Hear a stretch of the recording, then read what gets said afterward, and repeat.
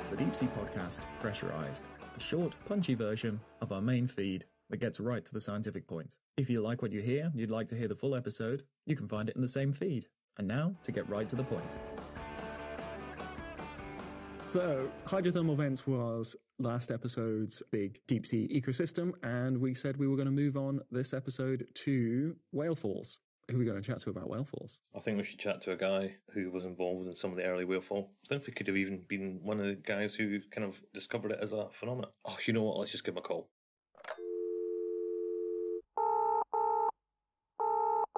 So today we have Craig Smith, who is a professor of oceanography at the University of Hawaii and an all-round deep-sea legend, and he has worked all over the world. He's led over 77 research expeditions from the equator to Antarctica, and he's published 240 papers on deep-sea ecology, biodiversity, climate change impacts, marine protected areas, and deep-sea mining. But he's also a pioneer in the field of whalefall ecology, and that's why we're talking to him today. So welcome to the Deep Sea Podcast, Craig. Thank you, Alan. So, Craig, let's start at the start. What is the journey from the surface to the deep sea that begins at the point of death of a whale? Well, most whales, contrary to popular belief, actually, sink when they die. Most whale species are slightly negatively buoyant when they're healthy, and most of them die when they're unhealthy, and they're often nutritionally stressed. Many, the baleen whales in particular, are migratory species, and so they live in one part of the ocean, often at high latitudes, and migrate to low latitudes to spawn, and then migrate back to their feeding grounds. And in the migrations, there is significant mortality. And most of the whales that die in the ocean end up sinking to the seafloor. And they probably go down pretty rapidly. They may start sinking slowly, but then as any of the gas in their body compresses, they sink to the seafloor relatively rapidly. So there's almost certainly very little scavenging on the way down. So most whales hit the bottom of the seafloor intact. And most of the deep seafloor is a very food-poor environment because most of the food that's available are very small particles of phytoplankton detritus, for example, or carcasses of zooplankton that sink down to the bottom. The smaller particles that sink more slowly and get consumed on the way down. So by the time you get to the deep sea, there's very little food availability. And a whale, in contrast, is a huge, gigantic bonanza of food when it hits the seafloor. So I read once about this bloat and float, so that's not a thing. The idea that the gas expands and then they float, then they sink a bit and it bursts and then it goes back up and so on and so on. That happens if they are kept in shallow water. A number of scientists have done modeling of this and also observations. And if a whale dies and is retained at the surface in a net, for example, or if it sinks in shallow water, less than 100 meters, then the decompositional gases can float it up, although it doesn't always. We've sunk whales in 30 meters and they didn't come up. Oh, okay. So because the gas becomes compressed as you go deeper, for every 10 meters down, it gets reduced by 50% in volume. And also gas is much more soluble in cold water, the decompositional gases, than in warmer water. So you don't have to go very deep before these decompositional gases don't float the whales back to the surface. So how did we discover this as a sort of deep sea phenomenon? Is this something that people were saying, clearly when a whale dies it must be sinking, or was this something that was a sort of a serendipitous thing where somebody just come across one and then suddenly it's like, well, of course they do this? There wasn't really too much discussion of it. There were some early papers in the 30s that talked about whales sinking to the bottom as potential food for the deep sea, but nobody really thought too much about it until we found a whale skeleton on the bottom of the ocean with a whalefall community in 1987. We were diving with Alvin and we're actually trying to do a transect, and we kind of went off course. I was not in the submersible. I was the chief scientist of the cruise, and two graduate students were running the dive for me, and they got off course and happened on this huge skeleton of apparently a blue whale, 21 meters long. Wow. I mean, they were really excited, but they didn't use the underwater telephone to call us up and tell us, oh, we found a whale skeleton. What should we do? They just said, oh, this is so cool. So they just grabbed a random bone and came up to the surface. And this happened to be the last dive of the cruise. Of course. They brought it up. They had some images on the bottom that weren't very high resolution. We could see some, looked like clamshells around it, and a bone, which was pretty cool. But we can't even write a paper on this because we can't see what kind of animals on it. It might be clams on the sediments around it, but we can't really tell. So that was quite interesting. That's very frustrating, isn't it? That's the nature of the business, though, right? Sometimes you get this snapshot of something huge, and you're like, oh, not quite there yet. Yeah, that's kind of a recurrent theme in whalefall ecology, where people found a whale just right at the end of the dive, did a little bit of sampling, and then they couldn't find it again. So for a year, we didn't have any real data that we could write a paper about. So we ended up convincing the National Science Foundation to give us a grant to go back the next year and do some sampling. And then that was the first whalefall paper in 1989 in Nature. Nice. So, I mean, these things are huge, right? So just in terms of weight, you're looking at whales from a couple of tons up to 30 tons, maybe even more? The whales are huge. The great whales, the 9 largest species of whales, are 10 tons or more. The minkies are the smallest, and their adults are 10 to 12 tons. An adult blue whale, the largest size of which probably are no longer present in the ocean, but they can get over 100 tons. So when we think about how much organic matter is in a whale, like a 40-foot gray whale, it's something like 30 to 40 tons is a reasonable mass of soft tissue. So when we think about the whale arriving on the seafloor, you've now got, let's say, 30 tons of meat, which is there. And at this point, this is where the whole whale fall phenomenon really starts, right? Because, again, it's created this focal point for everything in the area to start coming to. And it has several stages. So can you talk us through the different stages of the whale fall? Sure. Well, when a typical great whale might be 40 tons in weight, it's mostly very high-quality food, organic matter. A lot of it is in blubber, in proteins, and also in the oily bones. Something like 10% of the oil in a whale's carcass is actually inside the bones. And when it sinks to the sea floor, the whale may cover 50 square meters of the bottom. And in one instant, the equivalent amount of food that's reaching the seafloor from the whale is equivalent to what falls to the seafloor from small particles over a time scale of 100 to up to 2,000 years, depending on where you are in the deep sea. So it's a huge pulse of food in one instant. What we found, and this has been documented now in many different parts of the ocean, that when a whale hits the bottom, it goes through a series of successional stages or changes in the community over time. And the first stage that we've documented is what we call the mobile scavenger stage. And this is where large mobile scavengers like sleeper sharks, hagfish, crabs, and amphipods that come in and very voraciously feed on the soft tissue. And it's just a huge feeding frenzy that may go on for months or even years, depending on how large the carcass is and where it is in the ocean. So then this mobile scavenger stage goes on, and it is a frenzy, and you just see bits of whale being dispersed from the carcass. In fact, you see particles all over in the water column around the whale. And they sink to the seafloor. One thing that's pretty interesting is even when these big sharks bite off a piece of blubber on the whale, it sinks to the bottom. Which not all the blubber parcels do, but some of them do, and many of the big pieces. And these scavengers are sloppy feeders. They're just biting and chewing, and, it's a frenzy. Well, they must have all sorts of environmental cues going on there, because you would have, not only do you have this big thing which leaking oil, you will have noise of all these animals tearing into it and all the hydrodynamic disturbance that they're doing. All these particles are then now emanating down current. This thing must be like a beacon saying, hi, I'm 30 tons worth of food. Come and get me. Yeah, absolutely. And there's some evidence from scavenger studies that they may use sound waves or waves that propagate through the sediment called Stoneleigh waves to detect the presence of a big carcass or a big food fall. And also clearly there will be an odor plume. One of the interesting things to speculate about is what are the compounds in that odor plume that may attract them. And there are, during the decomposition of carcasses, there are some compounds that have interesting names like cadaverine and putrescine that are products of microbial degradation. And apparently they're used by scavengers in terrestrial environments like vultures to detect the odor of a decomposing carcass. So they may play a role in the deep ocean as well. We don't know, but speculation that some of these compounds characteristic of rotting flesh may be an attractant. So there's the second stage. That's when all of the bulk of the meat and blubber, if you like, is gone, and you're down to more or less a skeleton. That's right. It's been skeletonized, and then we call this an enrichment opportunist stage because the local sediments and the bones themselves are still very rich in organic matter. The local sediments have been organically enriched from some of the blubber being pushed into the sediment when the whales hit the bottom, and also from bits of the whale raining out and covering the surrounding sediments to a few meters. And we called it the enrichment opportunist stage because there are characteristic species that use organic enrichment at the seafloor for feeding and completing their life cycles. And these are certain kinds of polychaete worms, like we call them capitelids in the family Capitellidae, and also several different families of polychaete worms that respond to organic enrichment. And what's kind of interesting is that the community that surrounds this whalefall in the deep sea looks functionally, and even with some of the same higher taxa, similar to the kinds of communities that occur around sewage outfalls in shallow water. Some of the same families of polychaetes, using the same feeding habits, grazing on the organic material in the sediment, and also bacteria that are growing in this organic rich material. So that's why we call it opportunistic species responding to enrichment.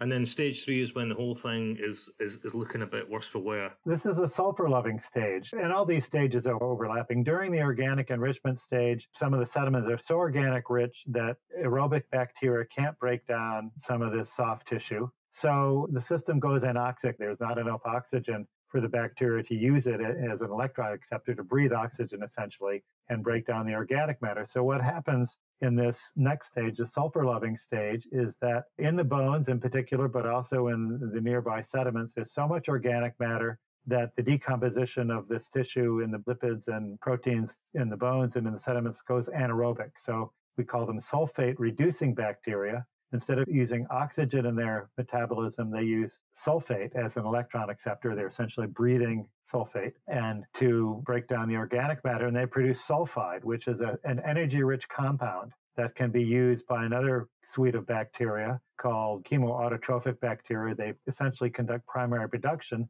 but they're, rather than sunlight being their energy source, it's the energy in the sulfide. So during the sulfur-loving stage, we see animals actually that are closely related, and even some of the same species that occur at hydrothermal vents. We have tube worms, vescomyid clams. These are big white clams that can be 10 to 15 centimeters long, that have in their gills are loaded with bacteria that take the sulfide that's coming out of the whale and fix organic matter.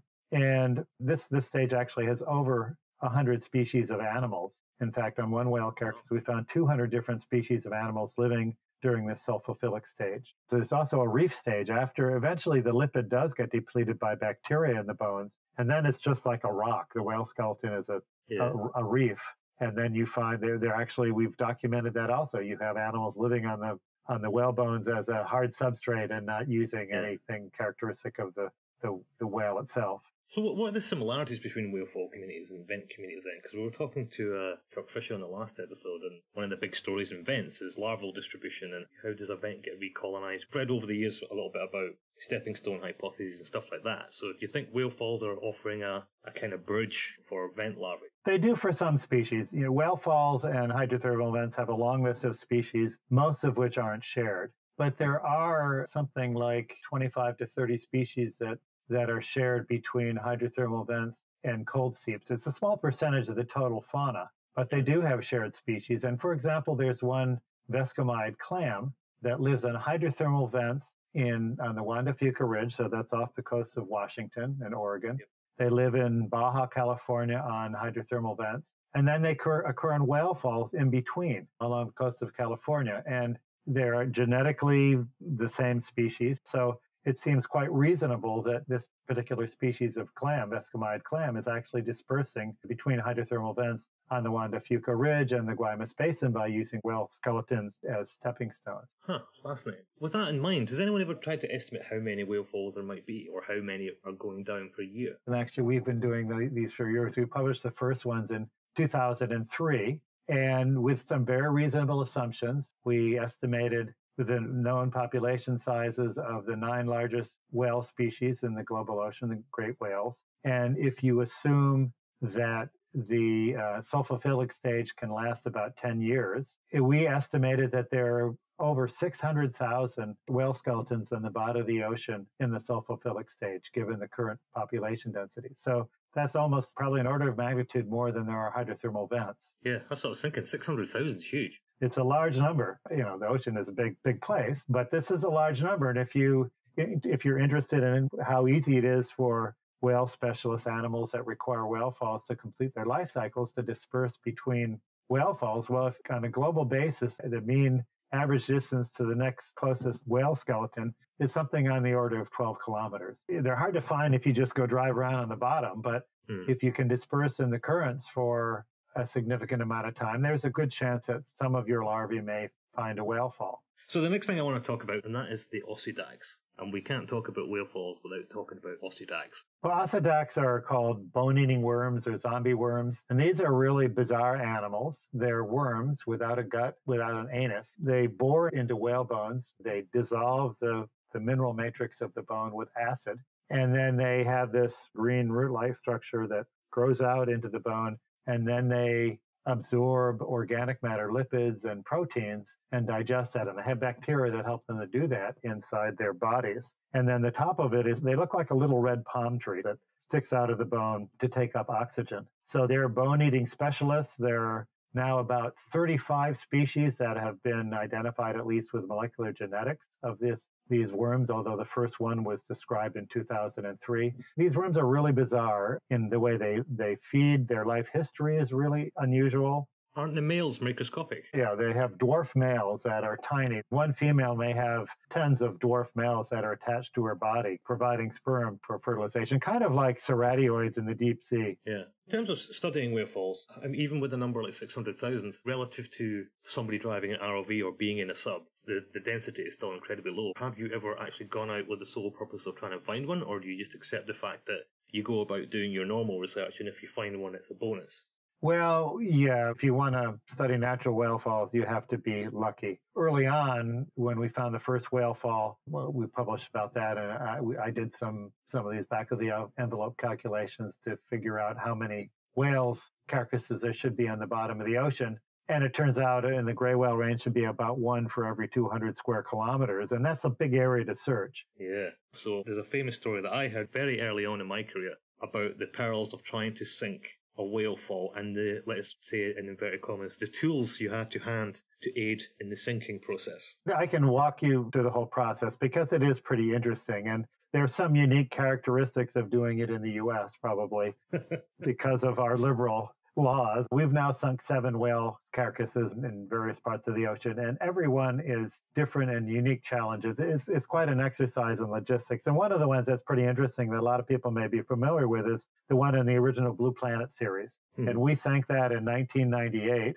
What happens when you want to sink a whale in the U.S., there's something called the Marine Mammal Stranding Network, and they keep track of all the strandings of whales. And we tell them, oh, we're looking for a whale in this part of the ocean. And so one comes up, they call us, and then we fly to that site, and we found a vessel that we could charter. We loaded a bunch of ballast on it, and we went out and got the whale. And this whale had been floating for 10 to 12 days. It was stuck under a pier. When we got there, we were kind of concerned that it might have deteriorated enough that it might start to fall apart. So what we've done for many whales is that we've wrapped them in purse seine netting. So my graduate student, Amy Bacco, and I put on our scuba gear, went in the water and took purse seine netting and wrapped it around the whale. And if you've ever been near a dead whale, you realize that this is quite a smelly process. Rotting whales stink like nothing else I've ever encountered.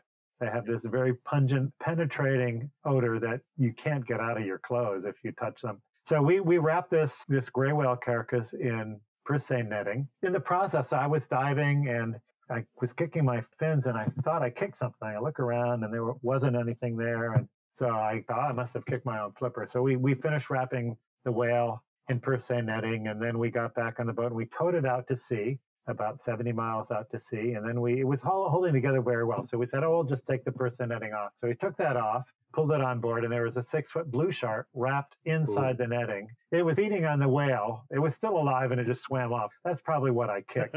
But anyway, so then we had this whale. It was quite buoyant. And we had brought 6,000 pounds of steel ballast. And we kept adding that to the whale, tied it onto the tail of the whale, kept adding it, and it wouldn't sink. There wasn't enough ballast to sink it. And so then the chief engineer of the boat said, well, I have an idea.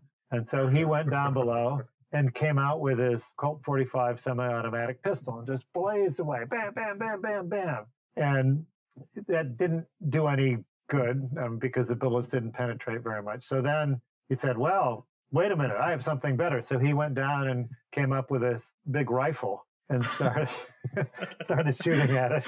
And we all stood back, and I have actually pictures of him blazing away at the whale carcass. And this is a technique that can only be used in the U.S. It turns out that probably all the crews on U.S. vessels have their own arsenal of weapons. I was going to say, because aren't you then at a point saying, your enthusiasm for helping out is commendable, but what the hell?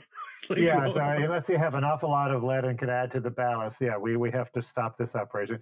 So then what we did is I got down in a little boat, an inflatable boat, with a flensing knife, and I was poking holes in the whale, trying to get into the lungs to get the air out of the lungs. And I was literally up to my armpit into the whale with the flensing knife slicing around. And that was quite gross. And all this gas was coming out, but it still wasn't enough. So then we were getting kind of despondent, the whale isn't going to sink. And then the captain of this vessel had a really good idea. He said, well, look, the ballast is pulling the tail of the whale down. So why don't we tow the whale and see if that just pulls the whale down below the surface? So we did that. We started towing, and suddenly the whale disappeared. And so we stopped the vessel, and it was hanging straight down with the ballast. But we still had a ship's cable tied to the back of the whale. So we pulled the whale up again to try and get the cable off. And we realized we weren't going to get it off. The carcass came up under this fizzing, and all kinds of foul odor was coming out. So we lowered it down again, and it sank. So the chief engineer said, okay, well, we'll just cut the cable. So he got out a blowtorch, went to the winch where the cable was coming off. It came off the winch, and then it went about 30 feet up through an A-frame and then down to the whale. So he says, stand back, cuts the cable, and it just shoots out, flying back and forth, whap, whap, whap, goes over the A-frame and goes down to the bottom. So it was gone. We sank it, and we were ecstatic. So many red flags in terms of safety involved in that story. So yeah, like you mentioned, if anyone doesn't know, there are some things in our profession which are truly, truly, truly disgusting.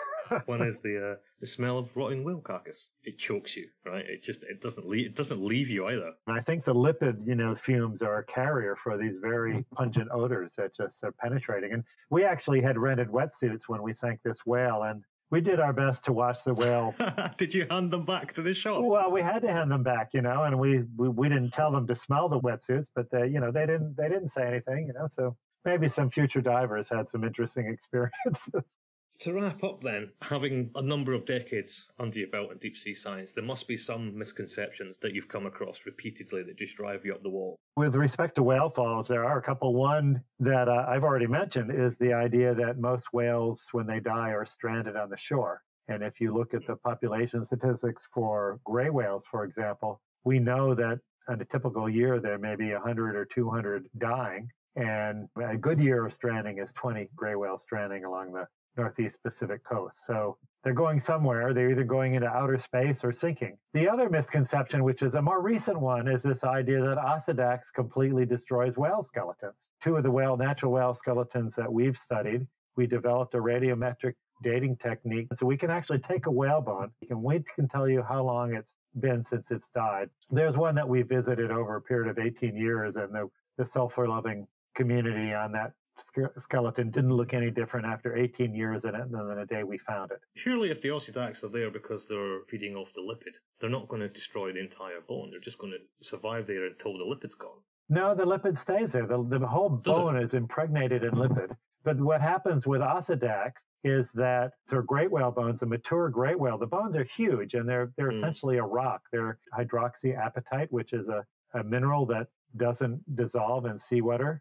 We found multiple whale skeletons that have evidence of osedax boring and no living osedax on them. And we've even found whale bones that are covered with a manganese crust that takes thousands of years to deposit. So we know these bones have been on the bottom for thousands of years. So there's all kinds of evidence now that osedax die off on great whale skeletons before they destroy the bone. That's crazy. They end up with a manganese crust. Yeah, we've actually found bones of extinct beaked whales on the bottom in the Clarion-Clipperton zone. The bones are still there, and they have a manganese crust on them. Wow, that's absolutely fascinating.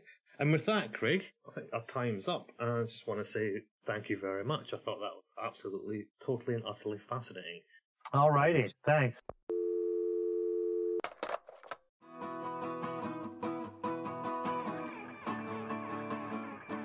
Hello, this is explorer oceanographer Don Walsh, and today's program is called Deaf Whale, Dead Whale. The major source of whale falls is ship strikes that kill about 20,000 whales per year worldwide. And by comparison, commercial whaling takes just 1,000 animals per year. And the death toll is increasing, with 2022 being the worst year on record. And the culprit is man-made noise pollution in the ocean. Understandably, whales must have outstanding hearing abilities, as some species can communicate over great distances measured in hundreds of miles. With their extreme acoustic sensitivity, it's not surprising that excessive sound in the sea can severely stress or permanently damage their hearing. Often, they cannot hear a ship until it's too late. At the same time, the ship's crews cannot see them. Also, they are poor radar targets, and sightings at night are nearly impossible. This is a big problem for ship operators and government agencies who want to avoid these incidents. But it is not unsolvable. For whales, speed kills. In World War II, merchant ships travel at a stately 8 to 10 knots. Today, some can move at 25 knots or higher on a regular basis. Also, size matters. In World War II, the ubiquitous Liberty ship weighed 8,000 tons. Currently, the largest cargo ship is almost 200,000 tons, equivalent to 4 World War II battleships. And they are long, with some being over 1,300 feet. That's a bit over a quarter mile. Ships' machinery and propeller noise are the primary sources of damaging acoustic energy radiated into the sea. The largest container ships can have a massive 114,000 horsepower engine driving a single 40-ton, 20-foot diameter propeller.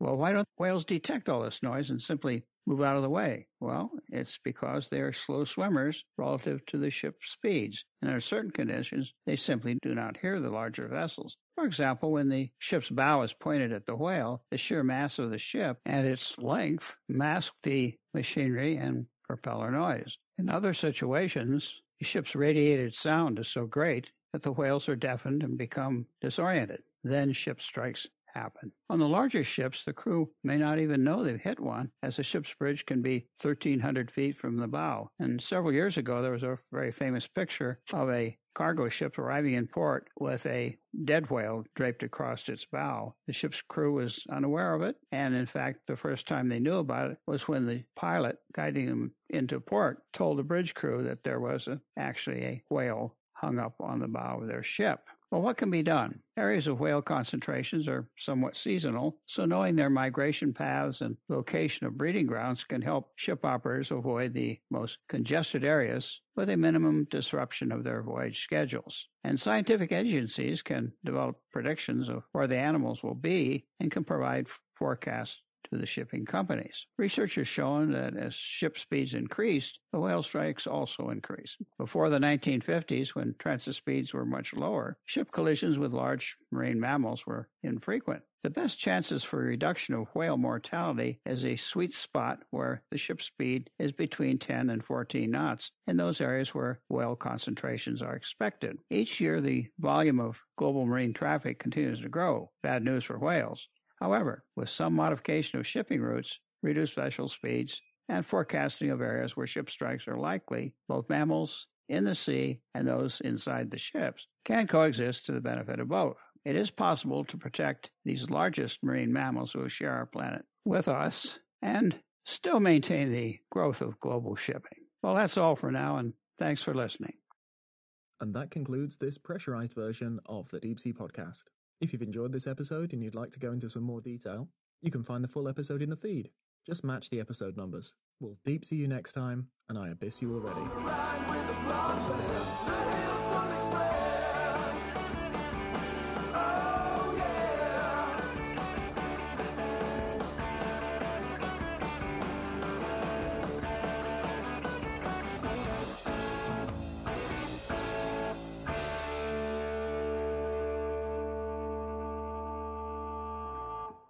If you would like to advertise with the Deep Sea Podcast, feel free to get in touch. Our audience is primarily young people with an interest in science, often undergraduates or people considering a degree in marine science, but it also includes established scientists. Feel free to get in touch if you're interested in reaching these groups.